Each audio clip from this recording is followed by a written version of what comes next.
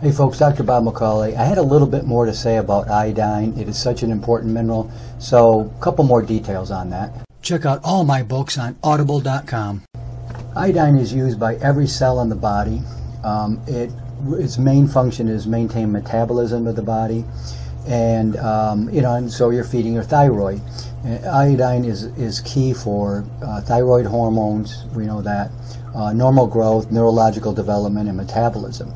So that's its main purpose.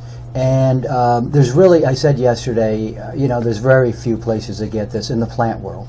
So I started looking at some other videos. Sources for great iodine, well, they're all animal. They talk about sea fish, and then of course crustaceans, like shrimp and lobster, that kind of stuff accumulating.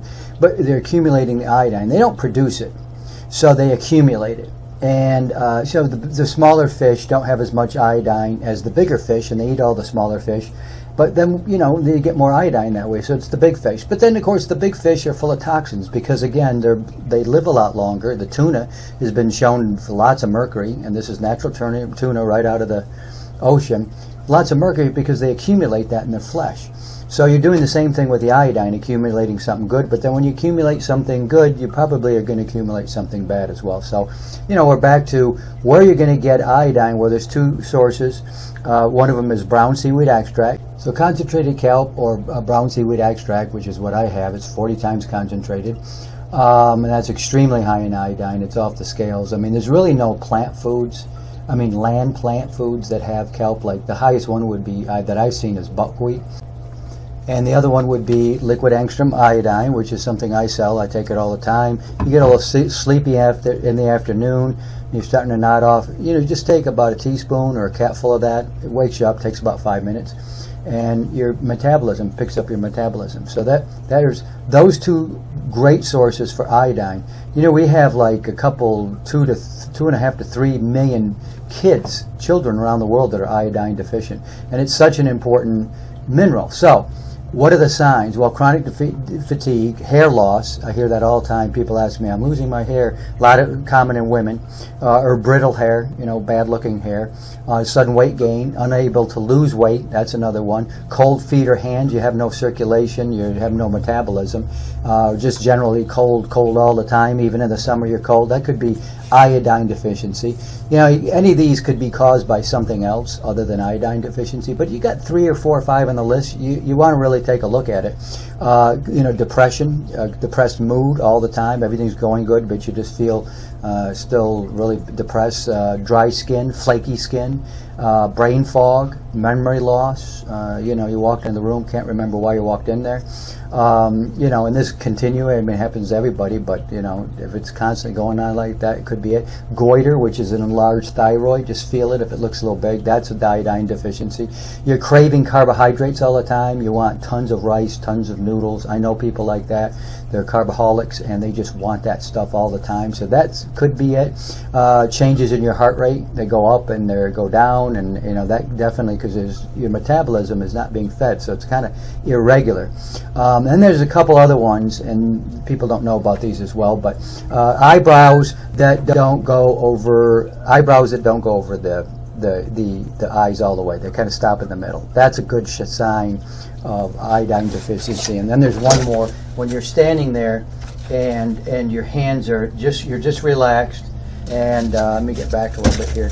So you're just kind of out like this. Your hand should be in more like this. If they're turned out, that's probably an iodine deficiency. If you look at pictures of my family from well over 100 years ago, the whole family is standing like that with their hands faced outward, and they all had a iodine deficiency. And my Aunt Mary told me they used to put the iodine, which is another quick solution. You take the iodine tincture, put it right in your thyroid. But she would do that because they knew all this kind of stuff. We forgot it once we got the doctors and the pharmaceuticals and the medical establishment. We forgot all these home remedies.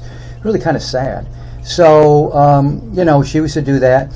And that was because where they lived in New Mexico, there's huge amounts of fluoride in the water, in the groundwater there, 18 parts per million. That's off the charts. So that's how they all became iodine deficient, because fluoride, interferes with iodine uptake.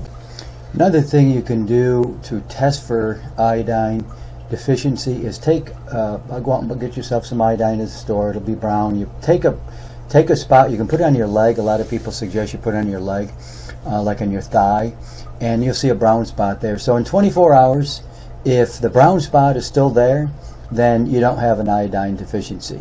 If after 24 hours that's disappeared, you do have an iodine deficiency. So you want to go in and test for that, and I would highly recommend that. You're testing this THS. You go down to your doctor. They have some things you can buy in the pharmacies. You can buy your own home test, or you can get a blood work done. That's, I think, a little bit more accurate. But THS, a thyroid stimulating hormone.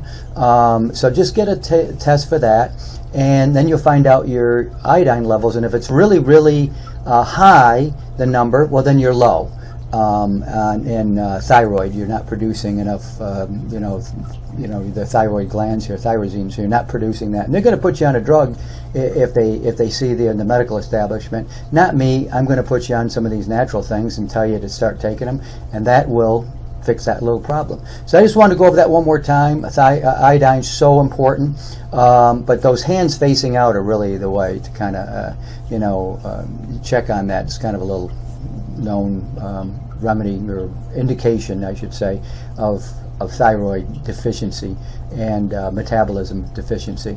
I don't know why that is like that, but it is. Anyway, I hope that helps. Dr. Bob, see you next time. Hey folks, check out all my books on Amazon.com.